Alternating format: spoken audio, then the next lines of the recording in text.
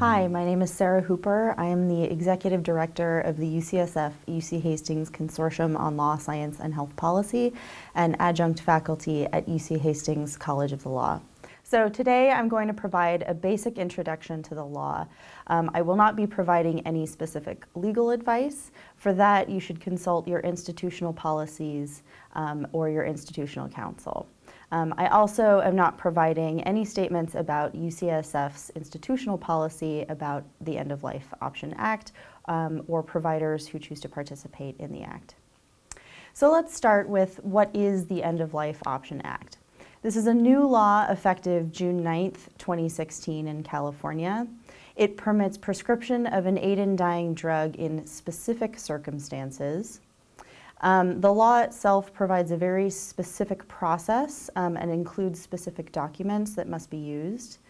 And the law clarifies that physicians who engage in activities under the End-of-Life Options Act are not assisting in a suicide or active euthanasia or mercy killing, and patients are not committing suicide if they request an aid-in-dying drug and take the drug. The law provides immunity to physicians who assist patients in obtaining and ingesting the aid-in-dying drug. So who can request this drug?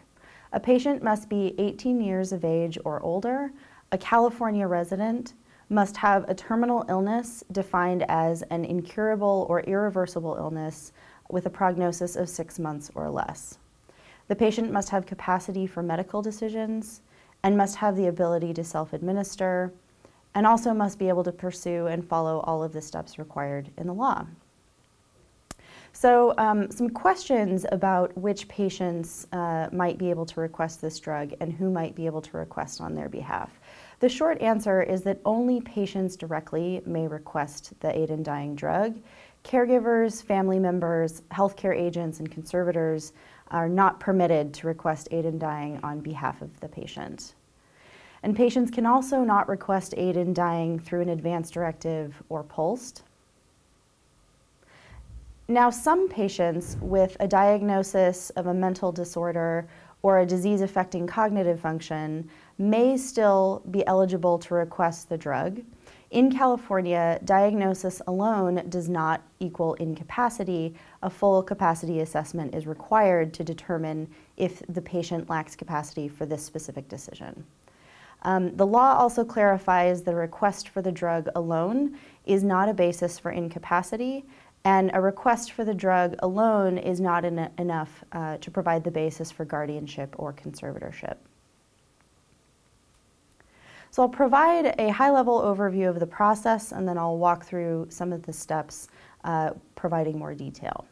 So first, a patient would request the drug from an attending physician and have a discussion with the attending physician.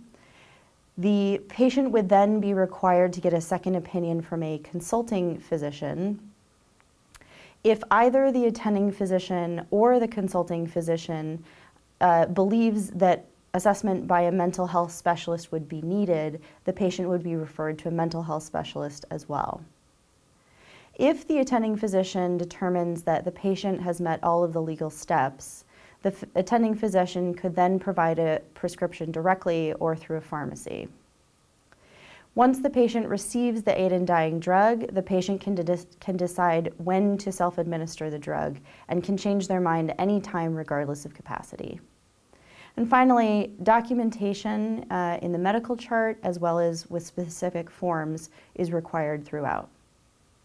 So next, I'll talk about the process of requesting aid-in-dying from an attending physician. An attending physician is the primary physician with responsibility for treatment of the patient. The patient must make 2 oral requests at least 15 days apart directly to the attending physician, and 1 request in writing that needs to be witnessed by independent witnesses and signed by the patient.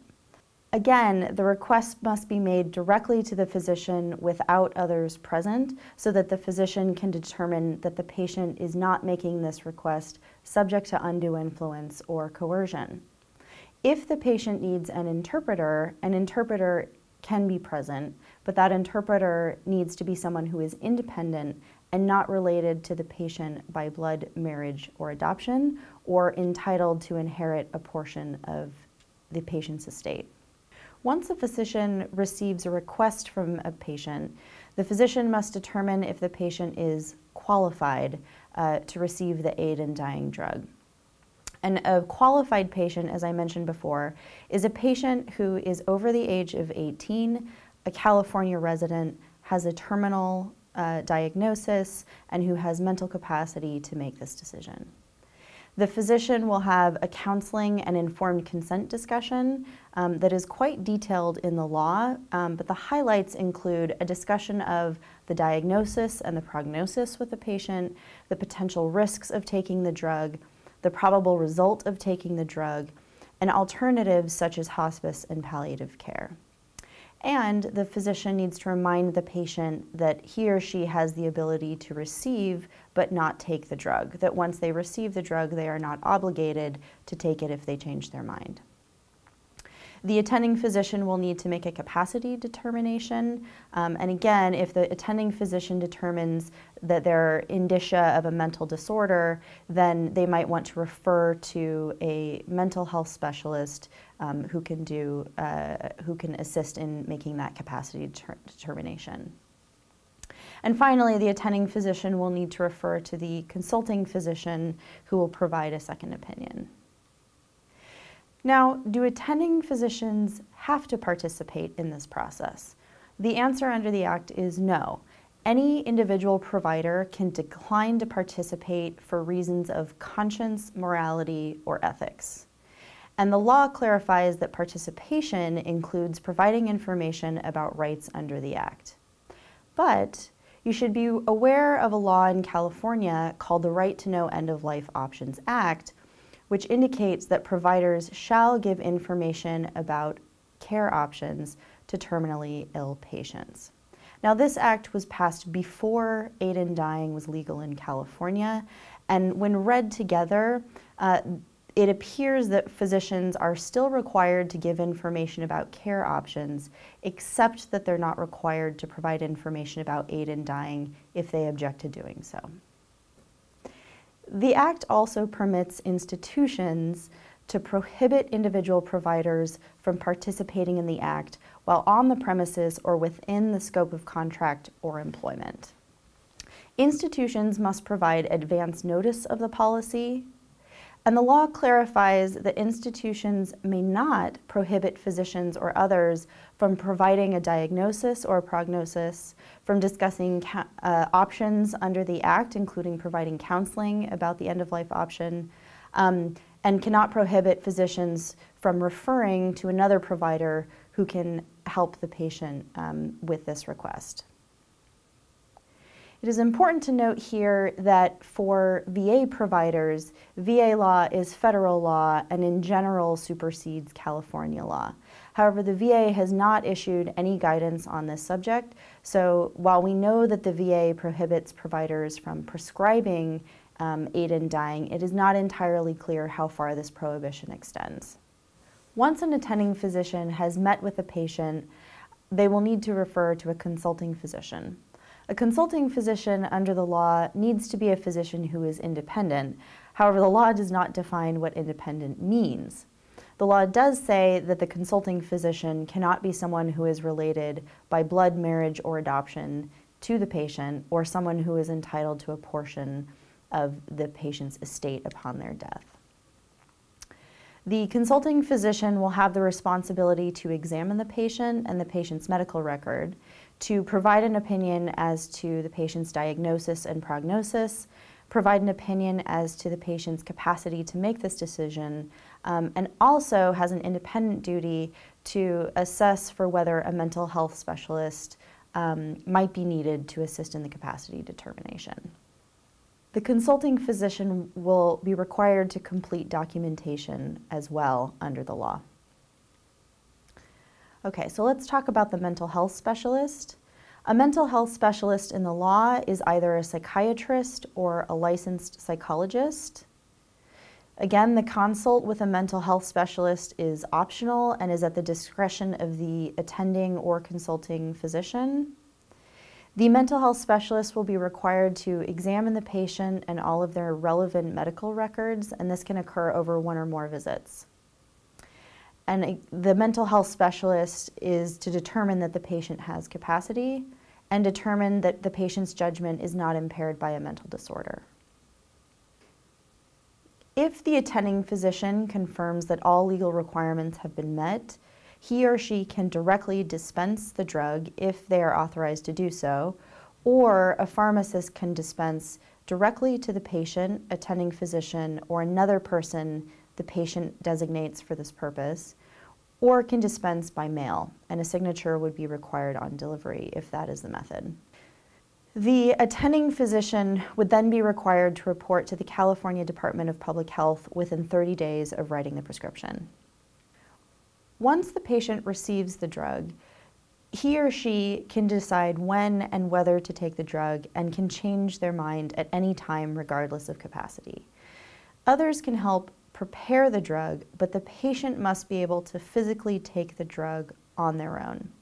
The law specifies that patients cannot take the drug in a public place, meaning a public park or another gathering place, not a hospital. Others, including providers who assisted the patient in obtaining the drug, may choose to attend when the patient decides to take the drug. Patients are required to fill out and sign a final attestation form that states that the patient took the drug voluntarily and was not subject to coercion or undue influence in doing so. If the patient decides to take the drug, the attending physician must report to the California Department of Public Health within 30 days of the patient's death. The California Department of Public Health will not release any identifying patient information in the data that they keep about the End-of-Life Option Act. The law does not clarify what the cause of death should be on the death certificate for a patient who decides to take an aid-in-dying drug. However, it does make clear that this act is not considered suicide, and so the word suicide would not be appropriate for the death certificate. For liability and insurance purposes, the law also clarifies that the patient death is not considered suicide, assisted suicide, homicide, or elder abuse. So the provider who has followed all of the steps in the law and their institutional policies should not be subject to criminal or civil liability or professional sanction. And patients' estates, and their family members cannot be subject to discrimination from health insurance, life insurance, and other companies on the basis that they requested or followed through with aid-in-dying. So those are the basics of the California End-of-Life Option Act. For additional resources about the law, I recommend that you consult your local institutional policies. You can check out the fact sheet and link to the full text of the California law at www.ucconsortium.org. The California Medical Association also has fact sheets on the law that are available at www.cmanet.org/resource-library. And finally, the American Bar Association and the American Psychological Association have released joint handbooks on capacity assessment for clinicians and for lawyers that are available at www.apa.org. I hope this overview has been helpful, and thank you.